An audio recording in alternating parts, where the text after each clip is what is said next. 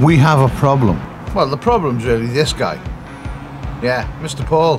Now, Mr. Paul has got his solar panels on his roof on linear actuators. So they go up and they go down by the press of a button. So we've bought linear actuators and that's what we're fitting. So what we're going to do is we're going to get up on the roof and we're going to push the panels together because there's about that much gap between our two panels now. So as you can see, our panels are bolted down with these. If you want to see the full install of the panels and us fitting these 5 hinges, I'll leave a link just up there somewhere. But what we're going to do is we're going to take out this gap that runs between the two of them by undoing these and pushing this panel all the way back to meet that one.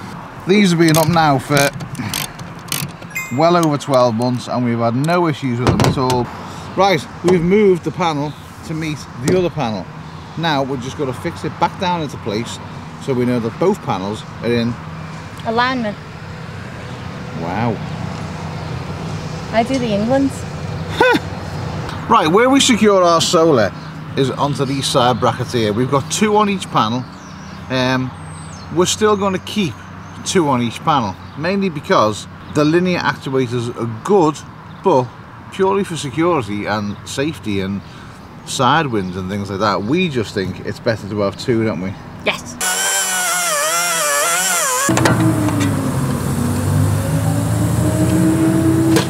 We got all the gubbins off. We got our original brackets that held it down. Now we just got to basically fix these 2 panels together. And then we can do the same on each line, going through, get about 6 bolts in there, and then do the same on the other one, bolt them together. 1, 2, 3, 4. 4 bolts. Yeah. And then we will be on a piece of uni-strut going right the way across to actually basically stiffen them all up and attach the actual actuators too. The actuators, right, let's get on to them now. This is going to be the next part of the job. Now, you probably noticed the motor sits underneath. Now, I want the motor to sit sideways like that. Doesn't matter to the operation, it still does the same thing, doesn't matter. But if you put it on the side, you've got less gap underneath the solar panels. You don't have to raise your solar panels. That's what we're hoping for anyway. Now, the problem with them is that the end of the actual motor, you can see it has this collar that has a split pin that runs through there, and then this allows that to basically tilt up like this. Now, because we want them sideways, we can't put that on because it'll snap, obviously. So I'll show you what I've done. So I've made this little piece here. It's just a piece of box section, and I put holes in the top and holes in the side. Now, so we can mount this onto the actual side, and then it makes the actual motor go sideways. Things have took a turn for the worst. People need to do research. People don't need to be in this video. So,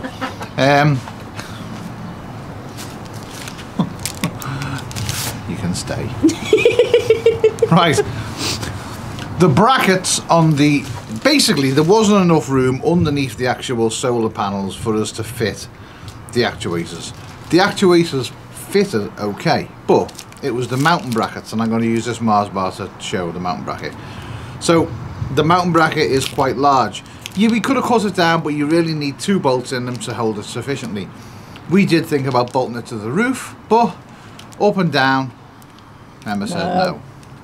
Anyway, so what we've done is this cheap upgrade of £100 to have it all electrical and blah blah blah has nearly doubled in price now. So we had to get 2 lengths of 41mm uni-strut, which we got from a local dealer, which cost us twice as much as you would on eBay. Thanks for that, but someone's impatient. That would be me. Emma's the waited, I'm impatient. Just, that's life. As well as getting the uni-strut, we then had to buy paint. So, £100 for the actuators and the controller. That wasn't bad. Then another £50 for the uni-strut, and then another, let's say, £20 for the paint, which puts it all up to 170. Yeah, probably around about £180. If you said £200, you'd be well in budget. But I only wanted it to cost 100. But there you go. That's life, innit? Get on with it. going to chop these both down by 1 metre, then we're going to spray them, then we're going to bolt them up, then we're going to put everything that's on there now is going to bolt back onto these, which isn't a hard job, it just is what it is. First of all, we need to paint them.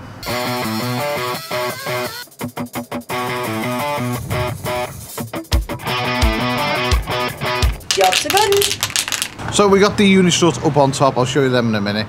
So now we can actually get the actuators up there and get them installed. As you can see, we've put another piece of unit strut there on both sides, and we've basically just unit strutted the unit strut to the unit strut, giving us an extra 31mm of height. So the plan is right in the centre of the actual unit, so right in the centre of the solar unit, which is going to be the heaviest point of the actual board, we're going to put the actuator, which is going to sit just there like that. We have these brackets which are going to bolt into the actual unit strut right there, which will give us enough room to slide it on and make it go up and down. Don't forget as well, get yourself a little hoover, and any metal that's got onto your roof, just hoover it up, because it will rust and it will look awful. Before we connect the control panel into the van drill holes, what we're going to do is we're going to connect it up, we've got it onto a cigarette port, but for this specific job we're going to show you something. We're going to be powering it just to test off this boy, which is the River Pro 720 by EcoFlow. A good little bit of kit for what it is. You can also... There's a bonus. Yeah, there's a bonus with this. On the side, little plug-in bit here, you can actually buy a battery, which turns it from 720 to 1,440 watt hours. Now EcoFlow, they are doing a lot of this stuff, and they are going to be basically aiming stuff at camper vans where you can buy units. Or boats, or campers. So what they're doing is they're making integrated units that you can put into your van, and then you can add on. So you can add on an inverter, you can add on an extra battery, you can add on an extra power bank, you can add on solar. Literally just plug and play by adding them into your vehicle, which you can't do in a tent. No. Why not? You just can't. Why? Because there's no walls to screw stuff to. Yeah, but you've got a car. Anyway, back to the River Pro. Not hang it off the walls. I'll hang you in a minute if you don't shut your little face. As pretty as it is, it will be dead. Anyway, this little boy is... It's just, you're an idiot. This will charge 80% within 1 hour. And it'll also charge up to 100% in 1.6 hours. So that's nothing, especially if you just plug it in as you're driving, or at home. If you charge it up at home, that's nothing. Even on the road, and like, you know, off hook up in a campsite, or even in a service station, there's always plugs about. You can plug it in. And it charges off solar as well, like all the rest of them. So. Charges off solar. The charging ports are all on the side here. So you've got your main input, and the good thing I like about these, unlike other units, we have a plug with a great big box, and then it plugs in. These, it's just a kettle lead, straight in, just one lead, straight in. Saves on weight. Your solar input there, and it's all nice, tidied away. 240s on the side, it's got two 600 watts, but it's got a bonus. X boost. So the technology lets you use appliances which are double that basically, so 1,200 watts. On the front you've got the obligatory cigarette port, which is what we're going to be using on the top. You've got two USBs, a fast charger, and the light comes on when you turn the unit on. Aww. Child. You can't see it because it's not bright. It's got a light there. There you go. Lit up. And the good thing about it, does SOS, so someone come and help me. Another good thing I love about these, now, you know, we do live streams on a Sunday. If we're on the road, we do live streams as well. Some other power banks we've used, when we've plugged the Mac in to charge while we're doing a live stream, makes that noise. These don't. No. Like, it just works perfectly, and it's got 100 watt USB-C. Now that is that's bigger than a Mac charger itself, so you can just plug in USB to USB-C in your Mac or any other device, and you're getting 100 watts out of this. I think our Mac chargers are about 80 watts, aren't they? Something like that. Yeah, something like that. So these, absolutely brilliant bit of kit. If you do want one of these, Links are in the description. It is a good size and it's a good weight as well, isn't it? Yeah, it's only about 7.2 kilos. Yeah, it's pretty. I mean, you have no problem holding it. Whoa! She got the beef. Also, there is an app where you can connect it to your phone via Bluetooth and you can monitor the input and the output. You can turn it on and off from the app and things like that. It's really good. So and again, it's got the same LCD screen that shows you everything there as well. Yeah, it is. We can't speak highly enough about these, so we're going to shut up now because we know that you're absolutely doing your nutting because, oh no, it's another power bank review. Let's go on the roof and plug stuff in. Yay! They hated that. Oh wow. There's some of them now furiously commenting, now another person that's sold out to power bank companies. Well, no, we've actually been Let's get on the roof. with this power bank company for a while now, haven't we? We haven't sold out. We just like them. We enjoy them. We don't like orange either, unless it's Quartz and Meeks. Ah, Cox. You're a donkey. What we've done is we've got both panels going in together into the motor side. This is marked up, and then we've got the power going in there. Now what this does is this switches the polarity of the actual cable. So going up, live is live, negative is negative, negative is negative. Coming down, negative is live, live is negative, and that's what this unit does. There's a switch on the side, just keep that to 0, which is on the on button, and then it will do a couple of other things, but you get a little controller with it. A will be up, B will be down. If you swap your cables around the other way, B will be up, A will be down. So there you go. Right, so we're purely just going to test this by plugging it into the power bank. Turning that on. It does give you a blue indicator light on there to say that it's on, and then now both these units should go up when I ring someone. Hello, can you send me your units up please? Ah, there we go. Oh, if you want to stop it, press A again. To send them back in, B. So I'm going to put them all the way out. That means you'll be fully erect?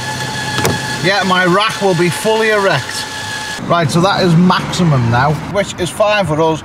Once this is connected to the panels with a bar going across, that will be sufficient for us by, no problem whatsoever. Right, we're going to get these down. We're going to connect them to a bar, and then we're going to fit the bar to the roof. Someone's in trouble! And it isn't us. Right, next thing I'm going to do is I'm going to put a gland there and go through into the electric box and go into one of the switches on the switch panel to actually make them go live. I can run the cables down here and then go into the gland there.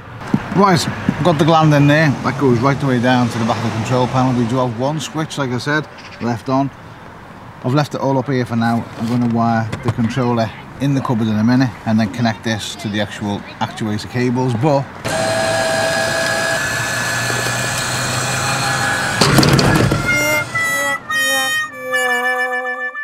right, I'm going to be totally honest, I completely failed. I'll show you what the problem was. Well, I'll try and explain the problem. The way we had the actuators on the actual roof, the actuator was running sideways. They've got to run on an angle like this, mainly because they need to have a step up, so when you hit like raise, it automatically goes up in the air. Now we had them mounted like that. They were on a tiny little bit of an angle. It just wasn't good enough. The brackets are made for the side. Again, they didn't help. We thought they did, but you've just got to try this stuff. You just got to give it a go.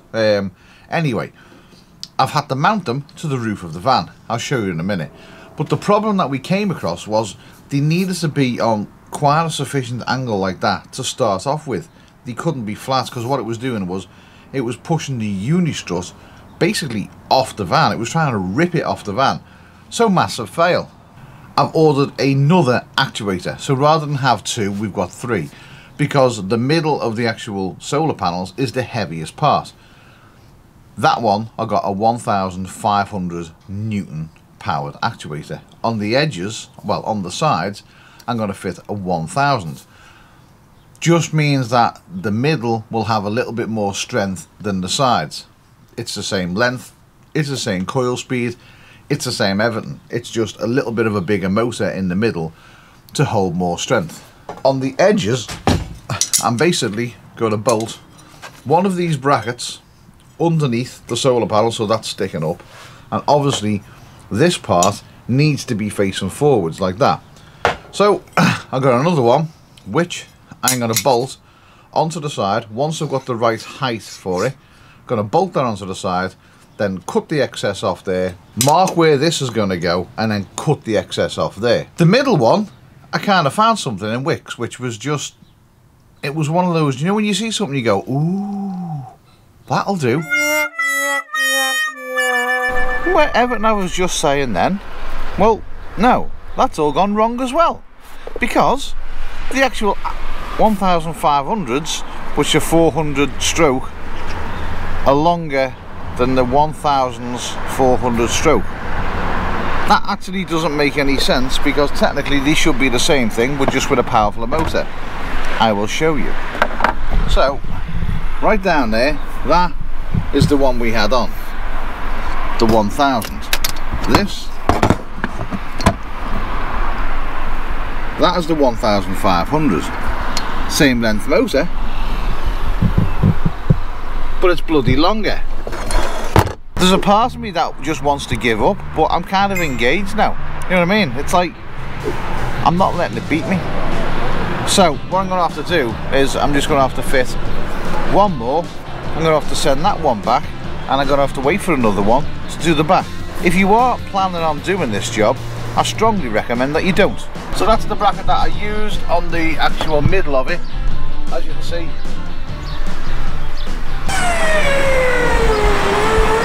just puts it under a little bit of pressure. And there's also a bow in the panels as well. One, it kind of does work, but it just puts a little bit more strain with there being one. It's well secure and it's holding the middle of the two panels, no problem whatsoever. Just honestly, it's, blame him, he comes down here and everything goes wrong. Didn't touch this. To be fair, it's no one's fault, bar me, because I probably just went at it like a bull in the china shop. I didn't think. Didn't you research, did you? That's what I'm getting from the goblin in the corner.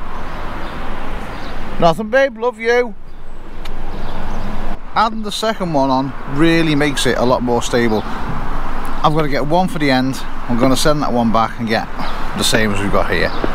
But I'll show you what I've done. So it's been mounted on the side there. Probably going to need to mask that up and give it a spray. But they're all the same height. They're all the same distance apart from the van. And when I press the button,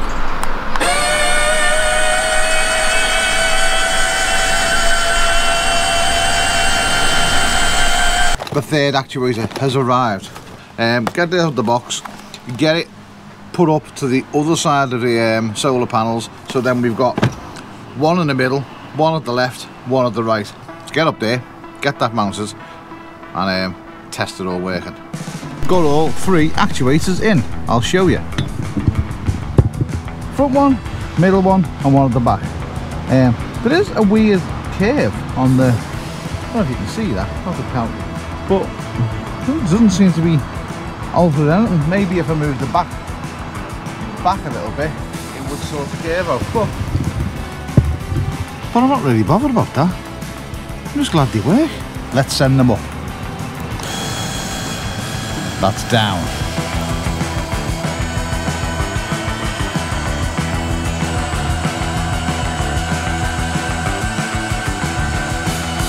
So that is as high as you'll go. I mean, you can get them higher just by moving them down further, but I don't want to.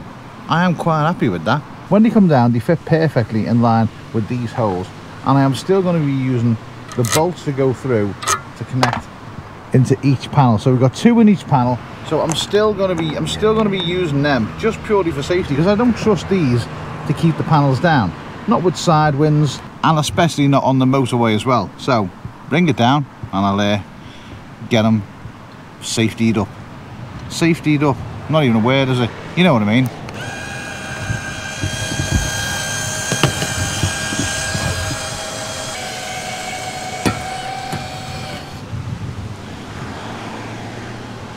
So then they will literally go in there. I do have to lift the panel just a little bit. I put a stopper under there, but I'm not really bothered. To lift it up just a little bit like that, just to get the bolt in. That is nice and secure. There's going to be one there, and well, there's going to be 2 of them on each panel, purely just for safety. So best not press the button while they're in, are they? Right, let's get down and talk about cost. The linear actuators, the 3 of them cost £105. They were £34.99 each. Well, £104.97 if you want to be precise. The controller for it was, let me see, that was £16.99. So let's just, for say £120. Then I had to buy a couple of other brackets, say an extra £20 on top of that. So let's give or take travel to and from places, let's call it £150 in total. I made some massive mistakes, and I did. Was it worth doing? Do I wish that am I glad I've done it? No, I'm not. I wish I'd just left it the way it was, but lessons learned. It'll also show you guys how much of a ball ache it is. Do you know what? No, it's not 150 because we had to buy more uni struts. So add another £50 onto that, so £200 in total. I was expecting it to come in at £100. Because I thought I just needed actuators and a controller, and I only actually budgeted for 2 actuators, so that would have been £70, £100. 2 actuators and a controller. So yeah, £200 in total. An absolute nightmare. A load of screaming, a load of shouting, a load of losing me rag, spitting me dummy out. Not worth it. But you've seen me do it now. If you do want to do it, I'm not even going to leave you links. No, I will. I'll leave links in the description to the actuators that we bought and the controller that we bought. The parts from Wix, you'll just have to go down and have a look yourself. You'll have to make your own brackets for the sides. Unfortunately, that's just the way it is. Only time will tell through bad weather and winters and stuff like that how long they last for. Yeah, so we'll see. Right, we're heading out now. We are going to get wet, aren't we? Yeah! We're going to get wet. We're going to take the puppers, because we've been sent something. 99.9% of you that watch our channel and probably watch the Trolls channel will know exactly what we're talking about. So let's go and have some fun.